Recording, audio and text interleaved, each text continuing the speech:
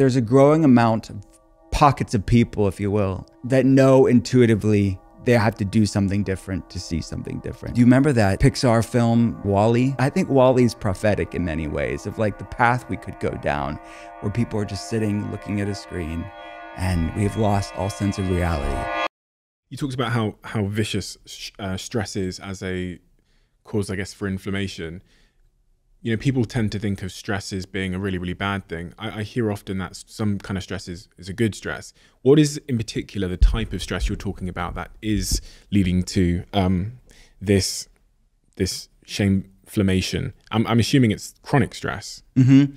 Yeah, the human species wouldn't be here without some grit and resilience. And I think in some ways you could argue that we're really lacking a resilience and grit. And that's something that I'm teaching my patients and in the book, for people to sort of gain a resilience to handle stress.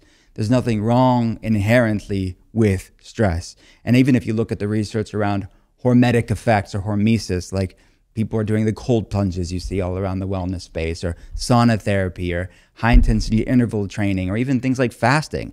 These are all hormetic effects that humans would have spent times in, like difficult times, periodic times of stress. That actually makes our cells more resilient and our souls more resilient in many ways.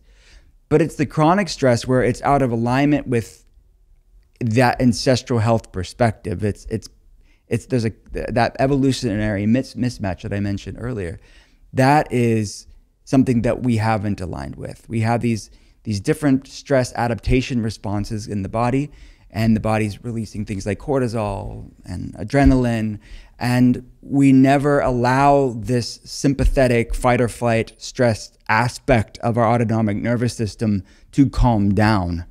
So we're always in this fight or flight stressed state to varying degrees, that people never are able to regulate themselves and never able to support that parasympathetic, that resting, digesting, that hormone balanced state of their nervous system. So yeah, it could look different for different people, but the things that I hear the most from people, it's their jobs. It's like a lack of, I would say, healthy boundaries with their jobs, and their family can be a source of stressor. Finances can be a sort of stress, and their health. I think when you don't feel well, that's stressful as well.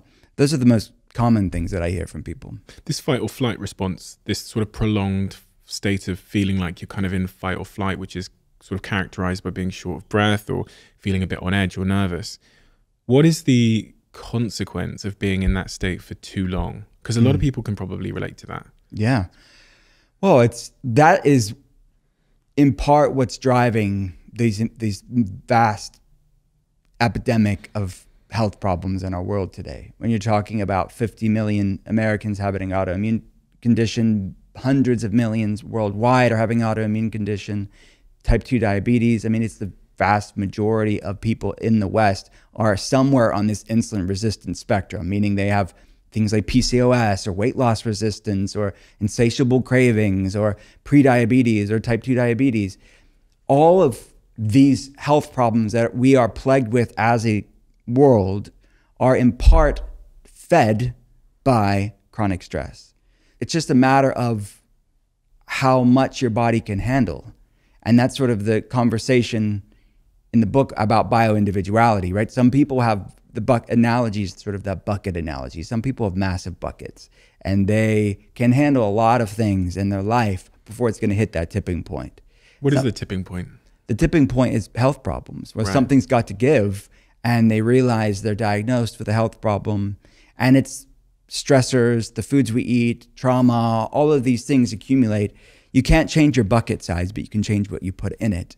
You can't change your genetic tolerance for stressors, but you can change what you put in it. So it's really a message of agency, right? It's a message of what can I do? We all have different abilities or thresholds to handle things in our life, but we all have the ability to clear these things out and to heal ultimately. You know, hearing all of this, it makes me feel so deeply that the way we've chosen to live our lives is really unhuman. And when I think about what we can do to change that from like a real systemic level, it seems like it might just be too big of a job because of the direction of travel of everything, technology, the way we're organizing our lives in terms of like cities and work and professionalism and social media, etc., etc. Are you optimistic that there's things we can do to change it? And what are those like real systemic things we have to do within our own lives as individuals, but also as a society? Yeah, I mean, it's something I think often about. And I think that there's a growing amount of pockets of people, if you will, that know intuitively they have to do something different to see something different. And being in functional medicine for the past 13 plus years at this point, I had to say what was once considered radical or fringe 13 years ago, the idea that stress and trauma could trigger autoimmune issues, is now very much talked about in conventional settings.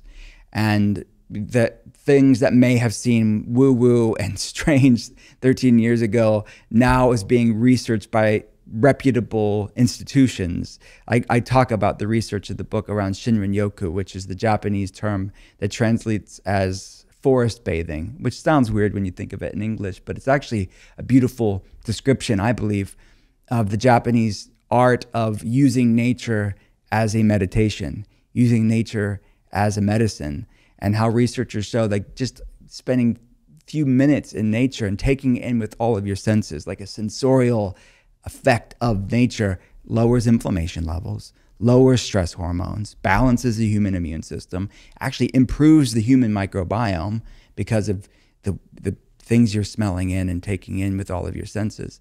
So I think the fact that researchers are looking at these ancient arts is a good sign that we as a culture are looking for something different. Because I think in many ways, do you remember that Pixar film WALL-E? Mm-hmm. I think WALL-E is prophetic in many ways of like the path we could go down where people are just sitting looking at a screen and we've lost all sense of reality. I think whoever wrote WALL-E, the people at Pixar, we can go a different direction.